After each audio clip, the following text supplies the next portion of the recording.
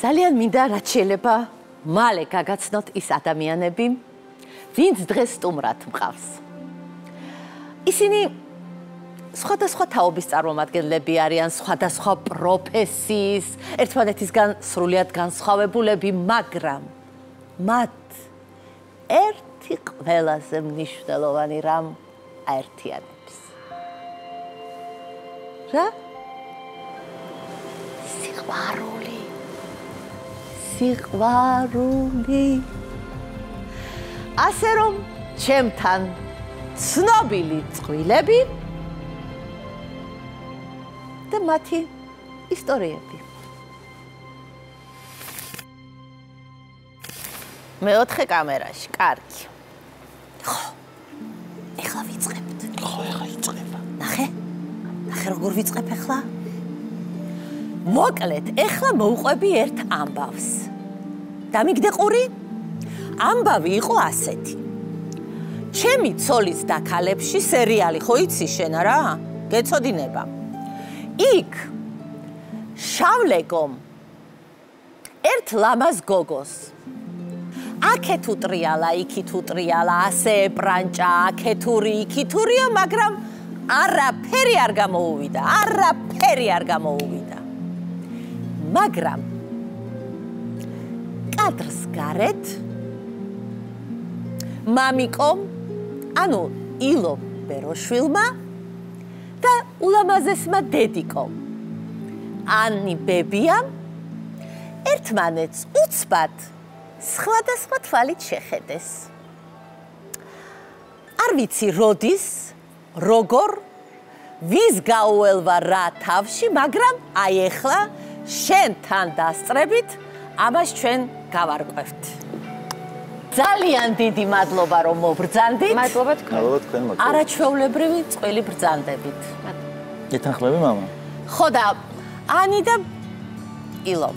აი სულ პირველად მართლა როგორ ხდება ინდივიდუალურად ყველასთან, მაგრამ აი რაღაცა რო გაგკრავს.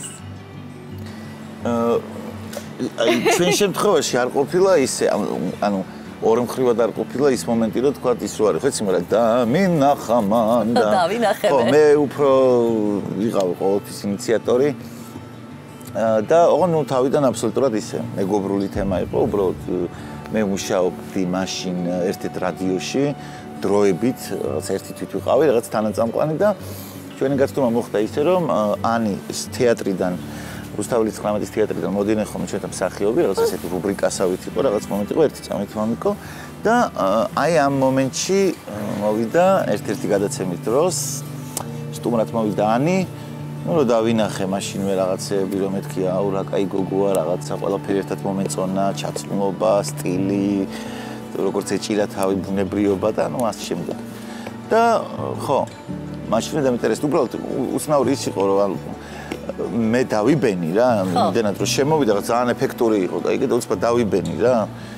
და ამან იფიქრა, რომ რა უზდელია რომ სტუმარს არც ეს ალმებოდა. მე კიდე ვიფიქრე, რომ მეთქი ძალიან არ შემეტყოს მეთქი ახლა რა, რომ რაღაცნაირად ისეთ სიმპათიებით ვარ უცბად გამწოდებული მეთქი და ხო, რაღაც ისე გამომივიდა, მაგრამ მე ნუ იჯექით, რაღაც ისე ვისაუბრეთ და ნუ აქედან რომ მეგობრობა დაიწყო, უბრალოდ მივწერე, რომ ძალიან დიდი მადლობა, რომ იყავით ჩვენთან სტუმრად მეთქი და აქედან უკვე მე რომ გავიდა რაღაც პერიოდი, აი მე უკვე საწყის ისინი რაღაც ნელ-ნელა ურთიერთობით მეგობრობა იყო თავიდან უფრო და შემდეგ ნელ-ნელა გადაიზარდა სიყვარულში და ამბებში. თუმცა უნდა ავხსნათ, რომ ბევრი ვიბრძოლე მისთვის, იმიტომ რომ არ იყო ადვილების დაყრდნილობა. ანუ ინიციატივა მე გახსნილობა და არ დამალვა იმისი, რომ უზომოდ მოგეწონა ეს ლამაზი გოგო იყო შენგან.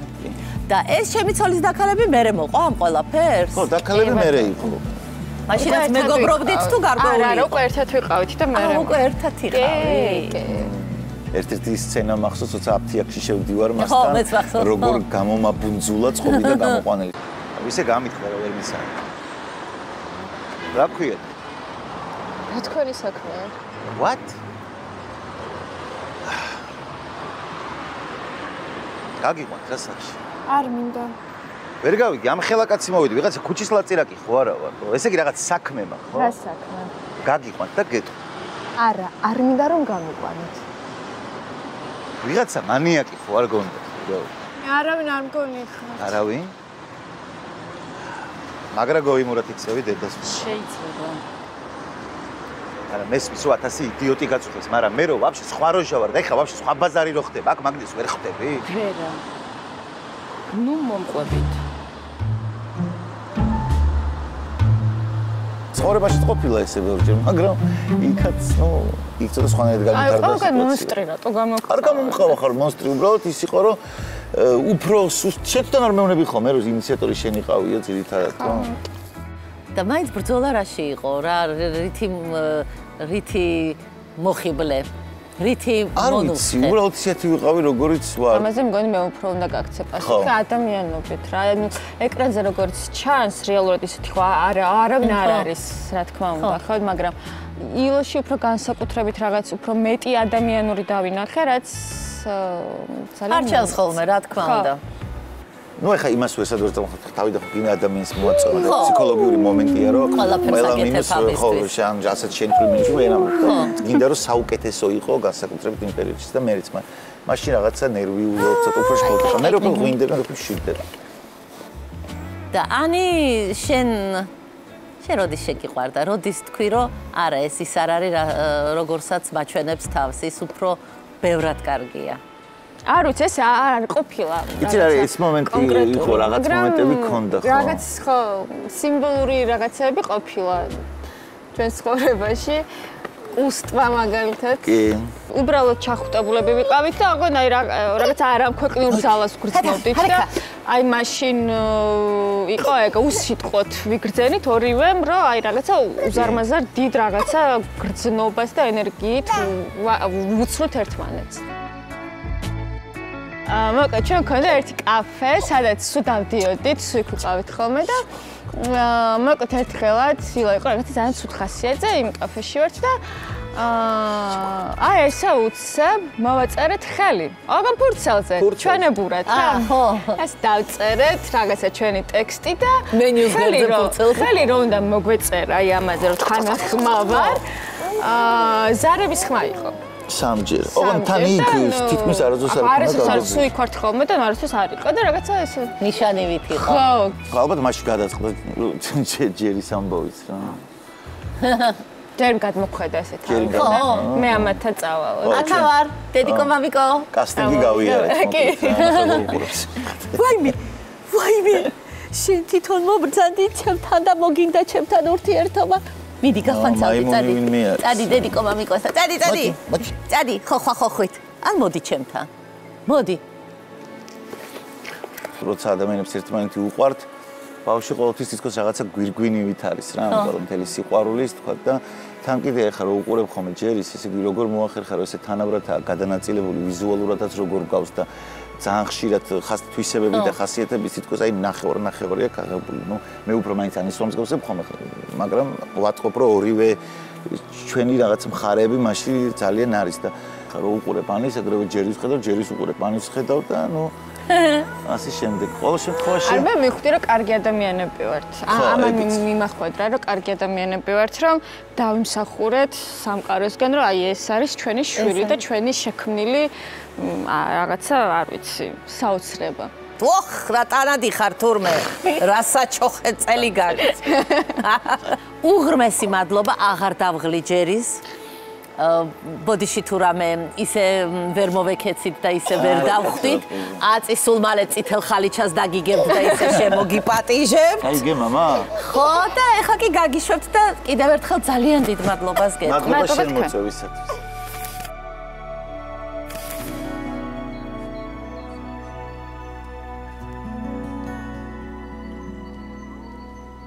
გადავწყვიტე რომ სტუდიიდან გამოვსულიყავი და დუშეთს წამოვედი. ერთ არაჩვეულებრივ წყვილთან. ეს არის მაკა ჩიჩუა და გიორგი მარგველაშვილი. წყვილი, რომელსაც რა თქმა უნდა თქვენ ძალიან კარგად იცნობთ.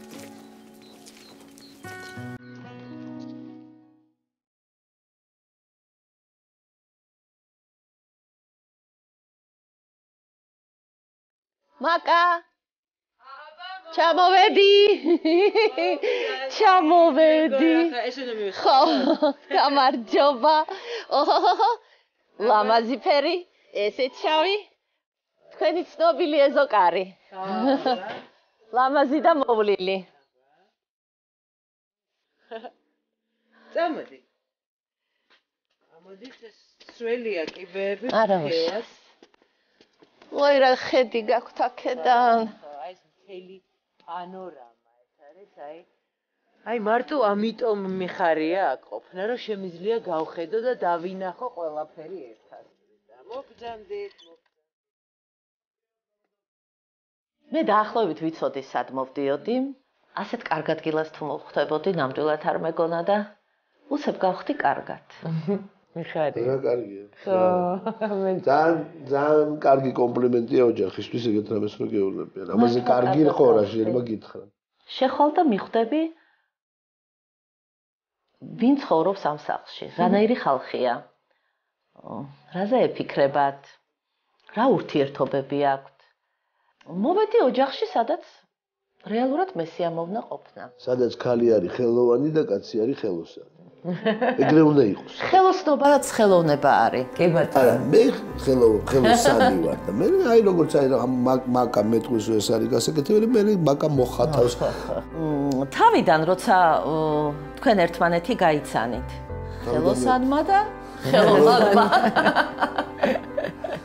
მაშინვე გადანაწილდა ეს ფუნქციები პირველივე დღიდან მე ვაკეთებდი მაგალითად მაგიდას და მაკა მოხატავდა ხოლმე ან რაღაც ეს ან სკამს და მაკა მოხატავდა და ეს ფუნქცია სულ აქ ძალიან სასიამოვნო ამის კეთება მაგრამ ეს ფუნქცია სულ მუდმივად ესე იყო გადანაწილებული ეს ტანდემი შეიძლება საინტერესო იყოს ხანგრძლივი და მნიშვნელოვანი და კარგი ნაყოფი ქონდეს ამას ხანგრძლივი აი როდის მიხვდით თუ ნელ-ნელა მოხდა ეს თანაცხოვრების მანძილზე. იცით რა, მე მგონია რომ არასოდეს არ მივხვდარ ვარ მაგას და არ მქონია ეგეთი წარმოდგენა. უბრალოდ აი ეს დროთა განმავლობაში დრომ გვაჩვენა რომ შეგვიძლია ერთად ყოფნა, ერთად მუშაობა, ერთად ფიქრი, ხმამაღლაც, ხმადაბლაც და ნუ აი რაღაცნაირად ბევრი რაღაცა გვაქვს საერთო ისეთი რამაც დაგვაკავშირა.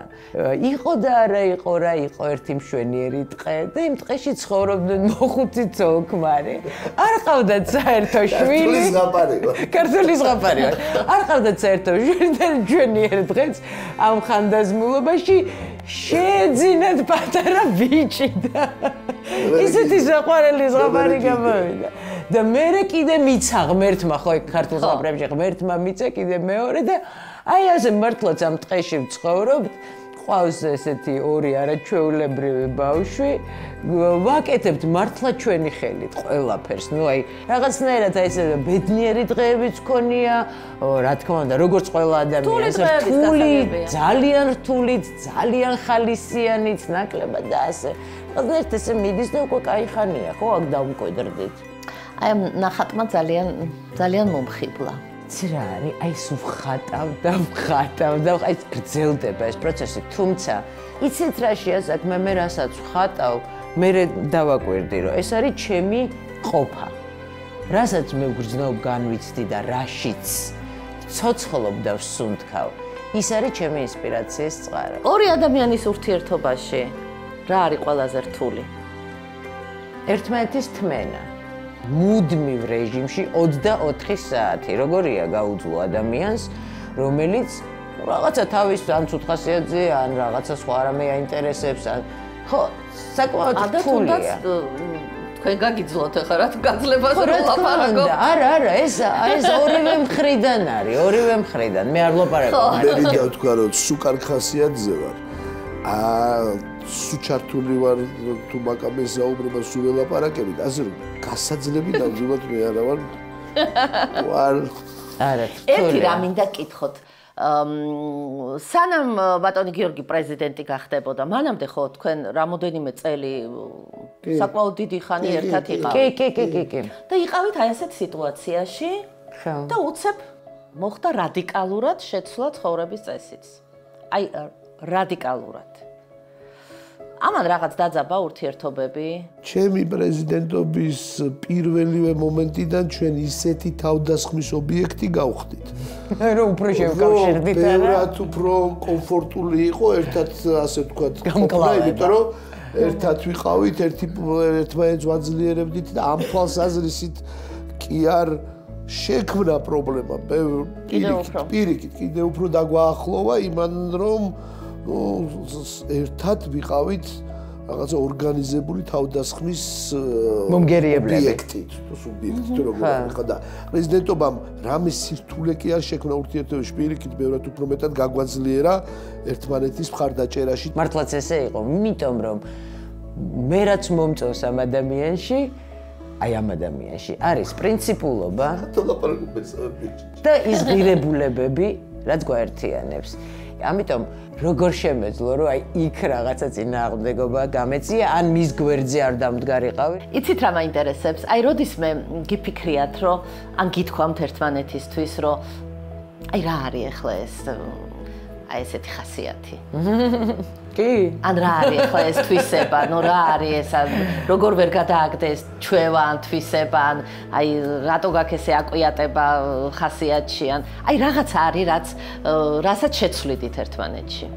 რაღაცები როგორ არ არის, რაღაცა შეიძლება გიორგი შემოვიდეს ტალახიანი ფეხებით, ისე რომ ერთი წამი არ იფიქროს, რომ ცოტა ხნის წინ გავაპრიალე. როგორი ნაცნობია ეს ყველაფერი. ხო, ან ხო, მაგრამ ამ დროს არ გინდა, მაცალე ვლაპარაკო ერთი წუთით. ერთის წუთით. ამ დროს შეიძლება შენიშნა არ მისცე. არა. ხო შეიძლება, კი, აი ადამიანმა შეიძლება ეგეთი რამე გააკეთოს. როგორ არა? შეცდომები ემართება ადამიანს, ხო? არა, მე იცით ახლა მაკას ხახარეს რატო ვარ?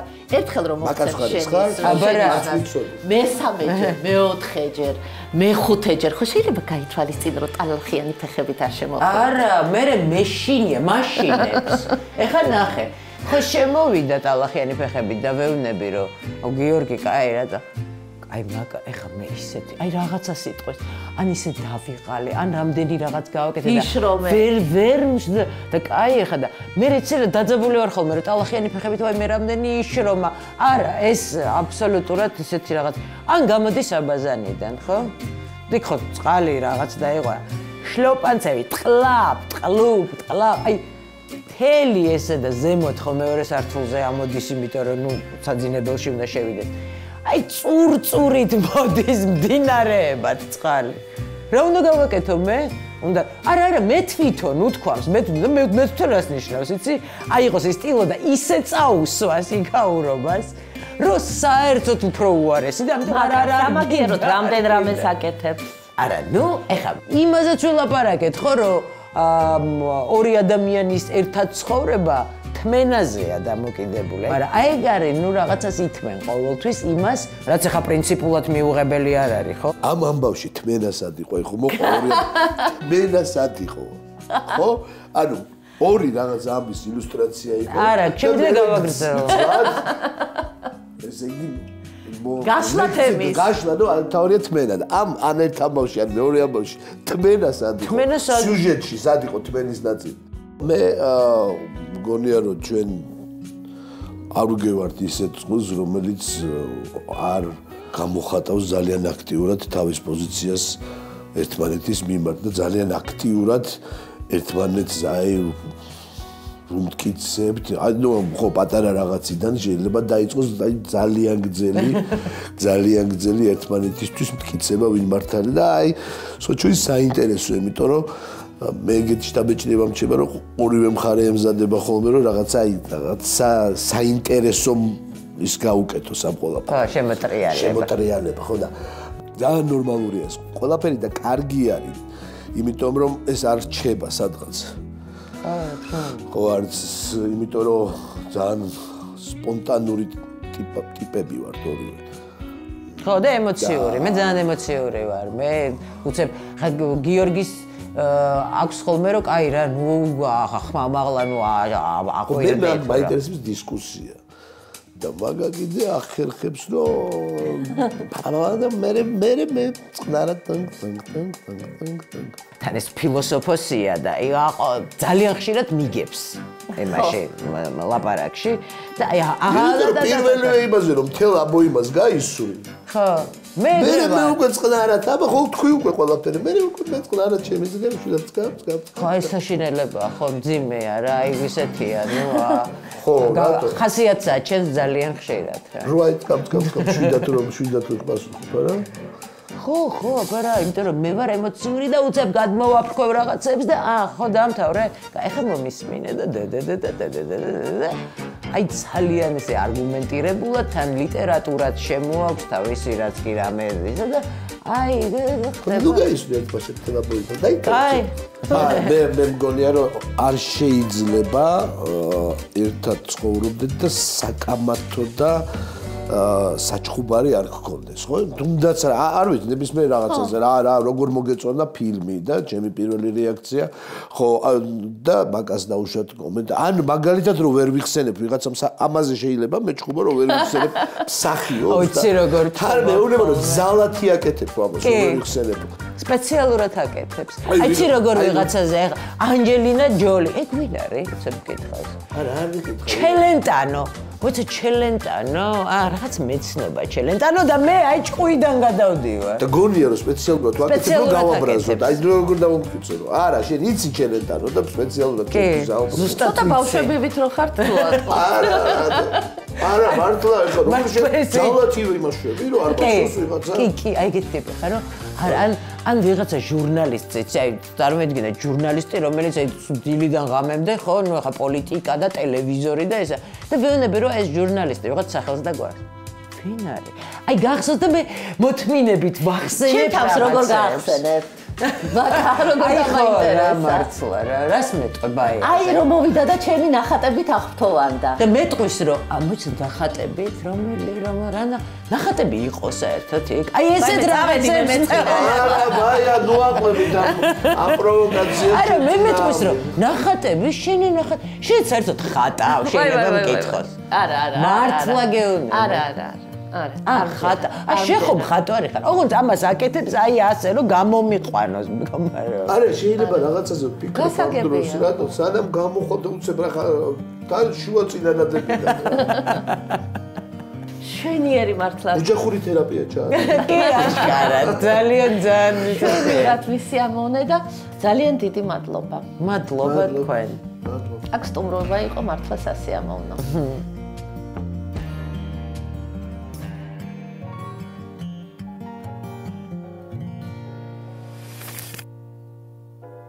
ახლა ვარ ძალიან კარგ ხასიათზე, იმიტომ რომ ჩემს წინ სხედან ჩემი კოლეგები. ნიჭიერი ახალგაზრდა მსახიობები. მახარა და მარიამ ნადირაძე. გამარჯობა. ერთი ბანალური კითხვით უნდა დავიწყოთ. აბა. სად გაიცანით ერთმანეთი? ჩვენ ჯგუფელები ვართ. 17 წლის ვიყავი მე რო ჩავაბარე მარიამი 18-ის და ვიყავით 4 წელი ჯგუფელები, მაგრამ ჩვენი ანუ სხვა სიყვარულის ისტორია დაიწყო, ნუ რომ დავამთავრეთ 2 წლის მერე. აჰა. თეატრში. ხო.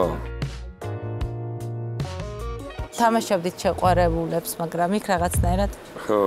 დიდათ არ მოგწონდა ერთმანეთი გოგოს. იქ ცოტა ძმაკაცები ვიყავით. შემდეგ გაგრძელდა თქვენი ურთიერთობა უკვე თეატრში, სცენაზე, რეპეტიციებზე, ერთად თამაშობდით სპექტაკლში. კი ბატონო, და მაგ სპექტაკლს რაღაც ის ქონია რა, ესეთ მაგიური რაღაცა, ვინც ეგ როლები ითამაშა, ყველა სოლკმარი ხო იყვნენ და ჩვენც ეგ ისტორია კი ვიცოდით. მაგრამ ნუ ეხა ეგრეთ ხო და ჩვენ შემთხვევაშიც დამთხვევა თუ არის, არ ვიცი, მაგრამ ეგრე მოხდა რა. და რა იყო ეს რა სპექტაკლი, რა პიესა იყო? მიყვარხარ. და ბიურჯერ უმეორებდი, მიყვარხარ. მე უკვე ის ნამდვილად ვეუბნებოდი. მეც არანაკლებ ბევრჯერ ვეუბნებოდი მაგ სიტყვას სპექტაკლშიც და სპექტაკლ გარეთ. ყველაზე ის იყო სპექტაკლში კოცნაც გქონდა რა და მაგ მომენტს ველოდებოდი ხოლმე. ჯერ არ ვინჩინებდით ხოლმე რომ მაგ ჯერ ვითომ არაფერი, მაგრამ იმ სცენას ველოდებოდი ხოლმე. რაც მოვიდა და ხოლმე მე აღმოვაჩინა და ერთმანეთს გამოუტყდეთ მაგით ორი მეც მინდა და ეგ სცენა არ რაღაც ერთ წამში შემეცვალა მე პირადად რა. აი თეატრში ვიყავით რაღაც რეპეტიციის მერე დავრჩით, ბევრი რა მეგობრები. და რაღაცა მანდ მოხდა რა რაღაცა რა, აი რაღაცა ერთი. რაღაცა რა მოხდა. სხვა რაღაცა. ხო, რაღაც სხვანაირად ხო რა, ის სხვა თვალით შევხედე და ხო, ერთ წამში რაღაც სხვანაირად წავიდა, უკვე რაღაც სხვა რაღაცეები ვიგრძენი და აქედან უკვე ნელა გახურდა ეგ გრძნობა და ანუ მოკლედ იმდენი ეტაპი გვაქვს გავლილი რომ აი ბრძოლის ველი მომიარეთ ბევრი სირთულეებით ისინიც ესენიც ქონდა რა ანუ მოკლედ ბევრი ძალიან ბევრნაირი და ბევრი სახის ანუ დაბრკოლებებს გადაახდით კი უამრავს თან უამრავს კი უკვე რამდენი წელია ერთად ხარ მერვე დაიწყო არა და გენზა გახდა აბა მე 4 თებერვალს გახდა 8 წელი რა პირველმა რომელი გამოუტყდით სიყვარულში გამოუტყდით რა სისულელეები ზახი რა რა საიდან მოიტანე პროსტა ეხა ეგ ხვდები ანუ ეგ ანუ ხო ქონდა რა ანუ მართლა ეგ რაღაცა მე გამოუშვი ეგეის რომ ფლუიდები ცოტა ხნის წინ შეგეძინათ შვილი კი ბატონო გოგონა ხო და არქვით ნიკა სულ მეუბნებოდნენ რომ აი რო გაჩნდება გამოიძინე იძინე თორე ის იქნება ეს რძე რომ მოგდის ადამიანს აღარ ხარ ირთულებდნენ მოკლედ ძალიან არა პოზიტიური ისინი იყო და ჩემ ცხოვრებაში ყველაზე აზრიანად ვგრძნობ ეხლა თავს რომ რძეს რო აჭმევ მაგ დროს ვფიქრობ რომ ყველაზე ბედნიერი ადამიანი ვარ ზე რამდენს გაძლევს ძალიან გავსებს ყველანაირად ძალიან და შენც და რაღაცა ძალიან დიდი გრძნობა. რა შეგრძნება იყო პირველად რომ აიყვანე ხელში? მადებილებს ყოველდღე რა. ჯერ სადახარ? ხო. და შენი ჩართულობა? კარგი მამა მეხმარება არ მაქვს. და რაღაცა ის მგონია მისი ჩვენი შვილია, ამიტომ ერთად ვზრუნავთ და ვინც გვეხმარება და ვინც არის საუკეთესო არის ელენე გაგიშებული არის თავის ისეულის ისე აცმევს ხდის აძინებს აწყნარებს ეფერება აი მართლა და ესეც უკაშტერებული ხო აი ელენე და შემიძლია თქვა რომ საოცრად გვეხმარება მართლა ჯერ იმიტომ რომ ნუ იმ ხელა სიყვარულის გადმოსცემს თავის და იკოს მიმართ რა არ ვიცი ხო და ჩვენ ერთმანეთს ელოდებოდა ელენეც გიჟივით და ეხლა სად არის ეხლა ესე მოწეპებული რო არის და პატარა რო არის ძინავსი ეხლა არის რა დროს უნდა გვაცადოს და რა დროს უნდა იტიროს ყველაფერს ისე იქცევა ისე შემოიყვანოთ არჩუმა და ხმა ვილაპარაკებთ შემოიყვანეთ და დედას ჩაეხუტოს შემოიყვანა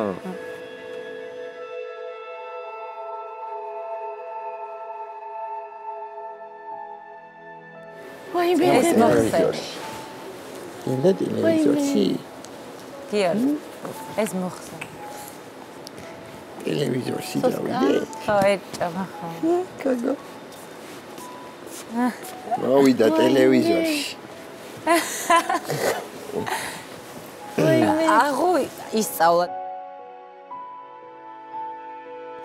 შუქანო გოგო ვაი მე ამაზე ბედნიერება ხო მართლა არაფერი არ არის თან ერთს გეტყვით რომ ისე ჩქარა იზრდებიან კი რა ყველა წამი გამოიყენეთ ყოველი წამი გამოიყენეთ ყოველი ურთიერთობის შანსი ყოველი შეხედვა თვალებში არ ვიცი მე უკვე ძალიან მალე იზრდებიან და არიან დამოუკიდებლობისთვის და ეხლა როცა შენზე არის აი მე ეს ჯადოსნობა არ გაუშვათ ხელიდან ანამდეო და სულ უთხარით მადლობა რომ ჩვენთან მოგბრძანდით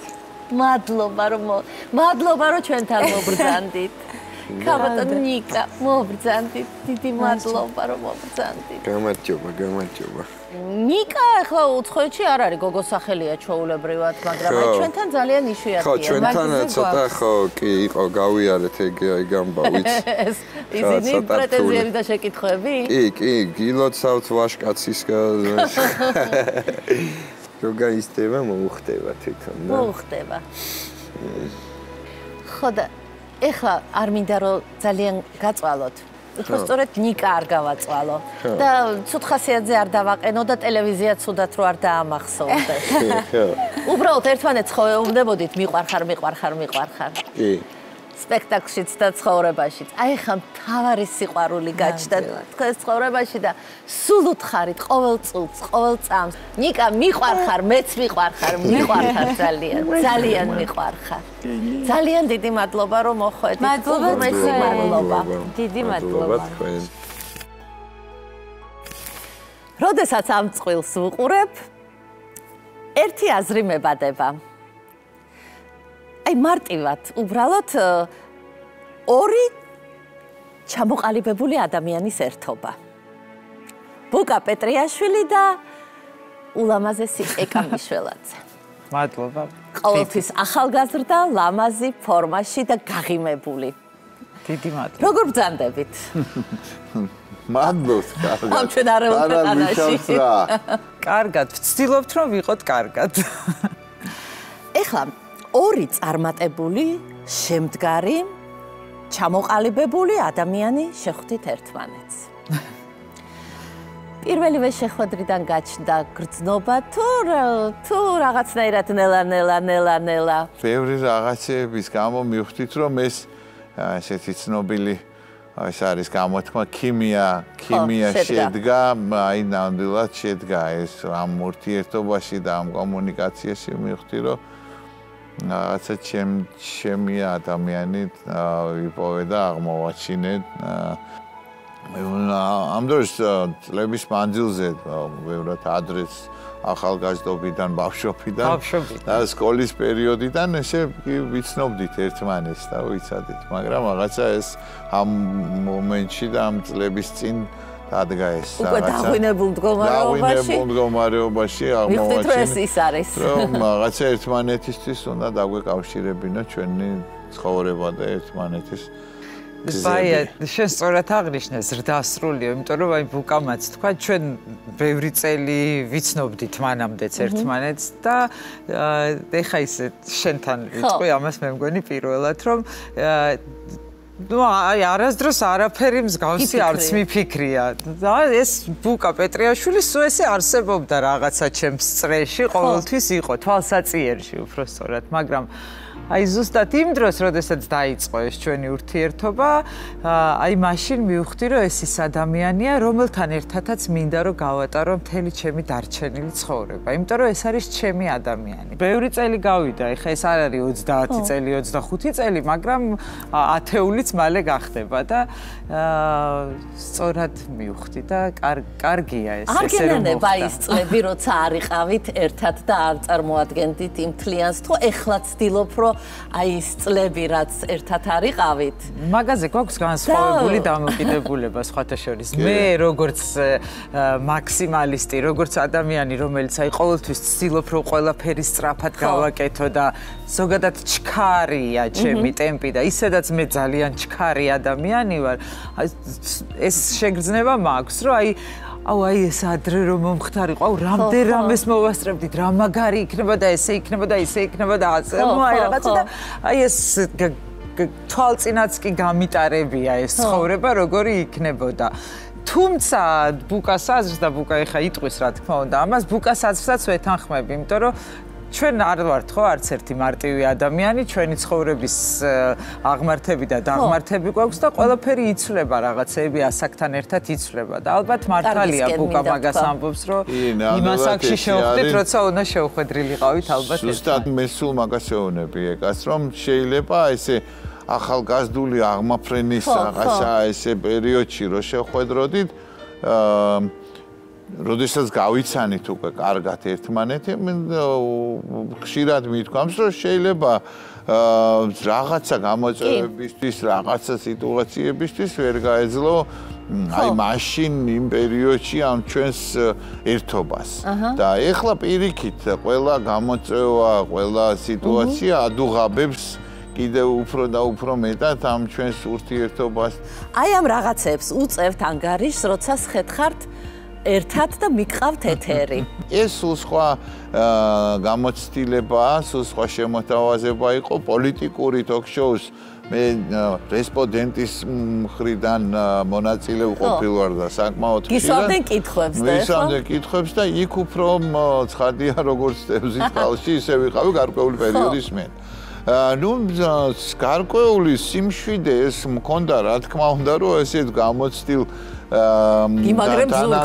წამყვანთან ერთად რა თქმა უნდა როგორც პოლიტიკური მიმოხილველი ამის გადალახვა ესე ვთქვათ არ გამიჭირდებოდა მაგრამ ამ ყველაფერთან ერთად რა თქმა უნდა მოდის მე ამბიციაც რაღაცა ამ შენი უფრო აქტიური როლის შესრულება. შევსაუბრობთ ოპოზიციის გეგმაზე და ზოგადად საუბრობთ იმაზე რა ხდება ქვეყანაში, რა ვითარებაში ვართ, სად ვართ, საით მივდივართ. იქამდე მივიდა ეს ამბიცია, რომ აი ბოლო გადაცემა, წინა პარასკევის გადაცემა იყო ამის ნათელი მაგალითი, იმიტომ რომ კითხვა რამდენჯერაც დავსი ბუკამ.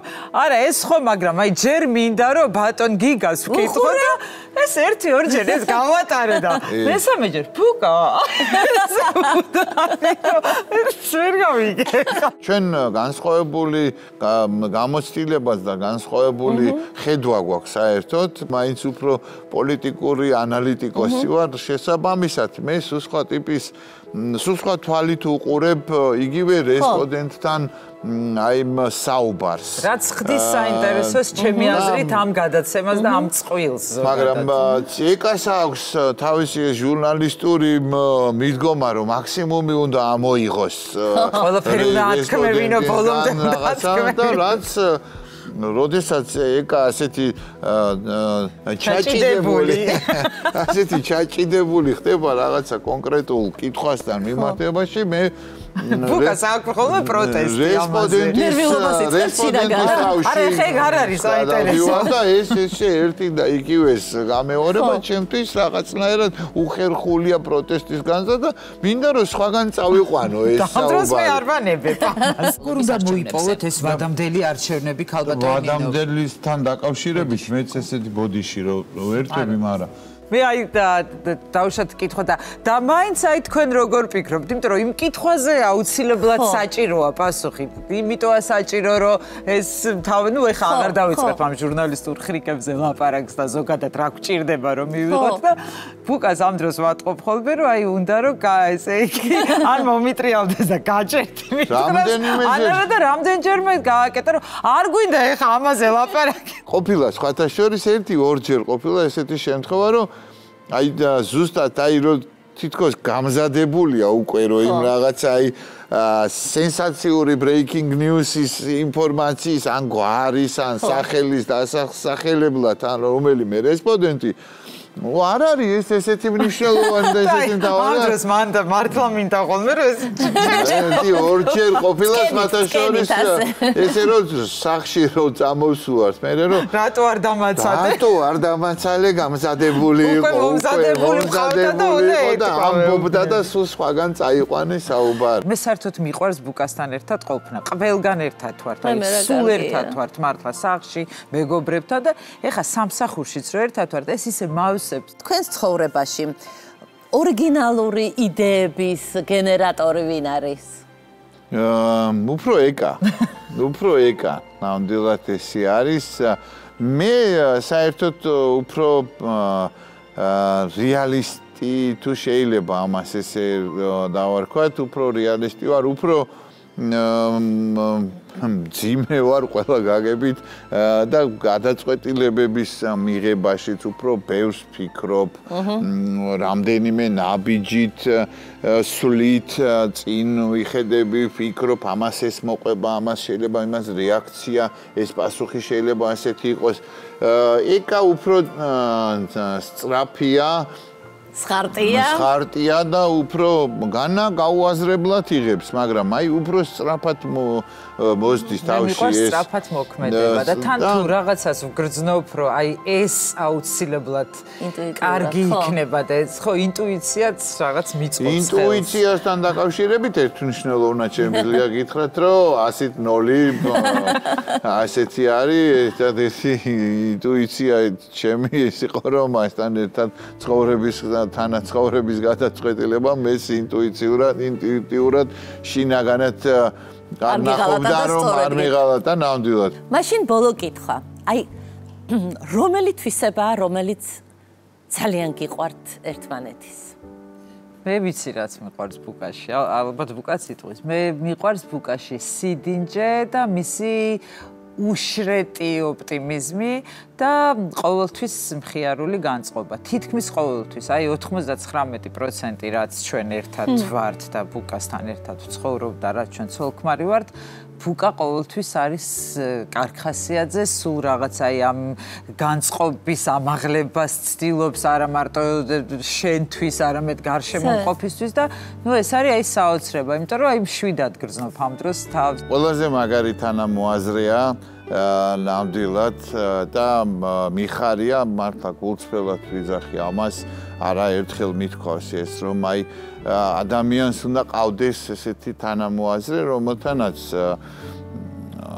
გავთქვავ ლოკაციას ლისის ტბის გარშემო როდესაც დავდივართ ხოლმე ისე მსჯელობთ რაღაცებს საკითხებს ეს საკმაოდ ცხარეთ რაღაცა მაგრამ ვიცი რომ ადამიანია რომელთანაც აუცილებლად მოვთელავ და ადამიანთან ერთად მივიღებ გამოვიყვანს სწორ გადაწყვეტილებას და თვისება რა თქმა უნდა არის საოცარი ცეცხლოვანი ხალი არის ნამდვილად და ეს ჩემ სიდინჯეს აუცილებლად ჭირდება.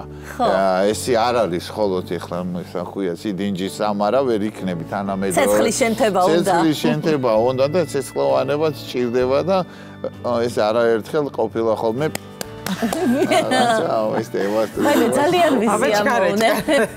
ძალიან ვისიამოვნე თქვენი სტუმრობით და აი მართლა ძალიან დიდი მადლობა და